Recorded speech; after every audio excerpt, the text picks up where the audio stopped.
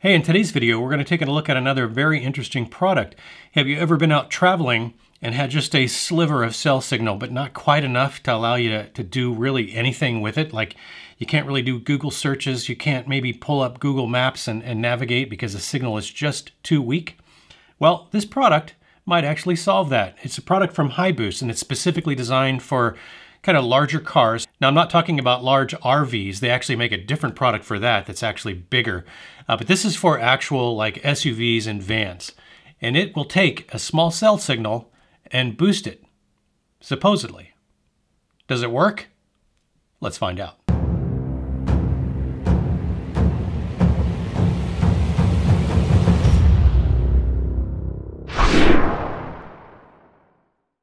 All right, let's see what we get in the box. One HiBoost user manual. Looks like a remote antenna. Magnetic base, so this would be something that sits on the top of the car. USB to 5521 cable. A little USB 12 volt DC adapter for your car as well. Velcro adhesive strips if you want to mount this somewhere permanently, or not permanently, but you know, stably. So that's cool. They give you various options to stick these modules inside your car so they're not going to bang around. And the actual signal booster module itself, which has got some heat dissipation fins on the back side. It's got some mounting screws here, or mounting holes, I guess. So that you can mount this. And then there's your antenna port, and there's one on the top and one on the bottom. So there's one for the indoor on the top, which I assume is this guy, and then there's one on the outdoor, which I assume is the bigger guy with the magnetic thing. I'm very interested to try this out because when I find myself in cool locations, more often than not, the cell signal is usually pretty weak. But I think how this works is you're going to have at least some cell signal. You can't have zero cell signal, or this isn't going to work. So we'll find out how well this does in the real world. So let's do that. See you in a few seconds. I have actually had this product for a solid 3 months, maybe a little bit longer than that, because I just haven't had the opportunity to get it out enough in places where I needed it for me to know whether or not it really worked the way it is marketed. So it took me a while to actually get it out and try it in a variety of circumstances to see if it actually does what it's built to do. So we're going to take a look and see if it actually worked. So you can see up here we've got, I think, 3 bars. It's been anywhere from 1 to 3 bars of 4G LTE. So pretty sparse signal. And if I run a speed test right now, let me go ahead and bring that up.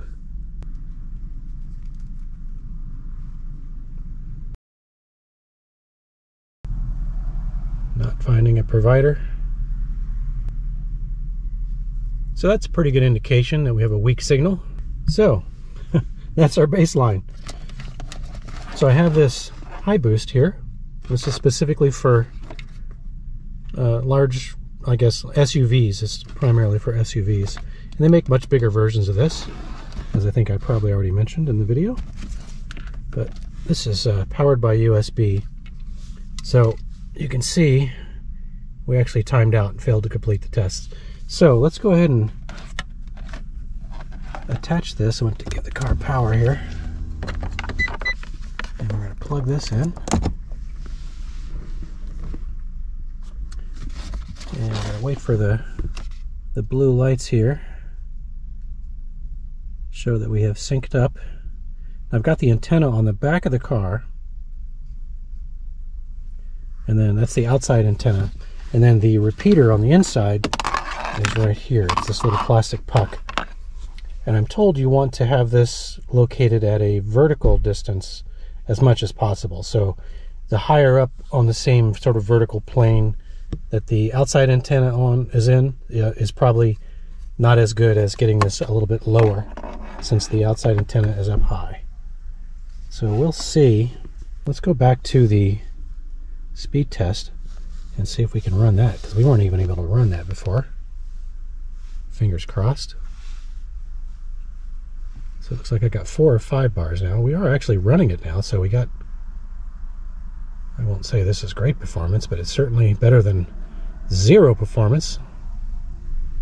This isn't bad. I think it peaked at about 11 megabits, so we're at 9, call it 9 megabits down. Let's see if we have any upload strength. Upload is pretty weak. Not even 1 megabit.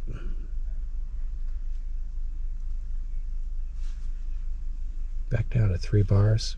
So I might want to play with this, but I mean already we're getting to where I can search things, whereas before it was basically telling me no signal. So that's an improvement. Let me pull up maps here. Alright, Cedar Falls. Yeah, I wasn't able to search for this before. Cedar Falls is close to our location here. So it looks like I can actually get a signal and navigate to Cedar Falls. So that's cool. I definitely was not able to do this 5 minutes ago. So that's a win for the HiBoost. So I have got the outside boost antenna here on the back of the car, just kind of fed down through the back hatch. And you could probably sort of optimize the position of this to maximize your signal. I basically went from not working to working fine. So it seems to be fine where it is for me. So I'm just going to let it ride. But yeah, it definitely works once you figure out how to position the inside repeater and the outside repeater in a way that they don't interfere with themselves. On my Galaxy Note 20 here, I've got the Signal Supervisor app installed, which allows me to connect directly via Bluetooth to the HiBoost module here. So it has logged me in. I've already added this device to my account, and once we get a little indicator dot there that's green, it'll show that it's connected like that. So Bluetooth is connected to my HiBoost module. And let's see, in a second my radio frequency performance meters will populate. You can see I'm getting kind of normal performance here out of all these. All right, so as you saw, it actually does what it's supposed to do. Now, I had a little trouble getting this to work at first. For the first couple of times I took it out and went looking for a low signal zone. And the problem, as it turned out, and I think I kind of alluded to this in the clips that you watched, is that because my car is not that big, it's a Honda Pilot, it's a 3-row SUV, so it's pretty decent size, but it's not like full-on passenger van or RV size. You really do need to get this inside repeater puck lower than the outside boost antenna. So if this is on the back rear of your car, which is probably the best place to put it, and by the way, this magnet is more than strong enough to hold this thing in place at highway speeds. I drove around all over the place at highway speeds, never had a problem with this thing slipping or moving on me. So it doesn't scratch your paint, it just stays in place. So it's actually a really nice outside unit. But you definitely want to locate this thing inside as far apart horizontally and vertically as you can get it from the outside unit. And that might mean putting this all the way down in the footwell so that it doesn't interfere with the outside unit. And when you do that, you actually do get pretty usable results, as you saw. So this was a case where I forgot to download my Google Maps for the area I was going to, because I assumed I would have better coverage than I actually turned out to have. And so it's really helpful in those cases to have something that can boost the signal. Now, as I've mentioned before, you do need at least some signal. This booster unit does need something to latch onto that it can amplify, because if you have no signal, it no worky, right? So you have to have at least some signal, but it does significantly improve or make the difference about whether or not you can even navigate or download files or browse the web or whatever. It might make the difference between being able to do that or not, or being able to do it at a very slow speed versus doing it at a more comfortable speed. So the unit feels very well made. I think it's designed to be permanently mounted somewhere if you wanted to, but I find that it's perfectly fine sitting on the floor of the car. And then there's plenty of cable length here for a full-size SUV or a fairly large, like Sprinter van, that type of thing.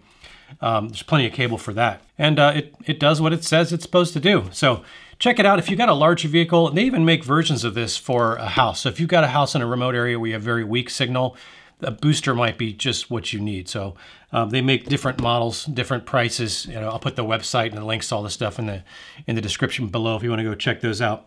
but it does work, and it comes in handy from time to time. So you might want to check it out. Hey, if you found any of this useful, I'd really appreciate a thumbs up on the video. Would appreciate that, as I just said. Now, I do have more of my solar panel, portable power, DIY stuff. Got multiple videos in the chute coming soon, so stay tuned for that. And I do hope to see you in the next one. And until then, have fun out there.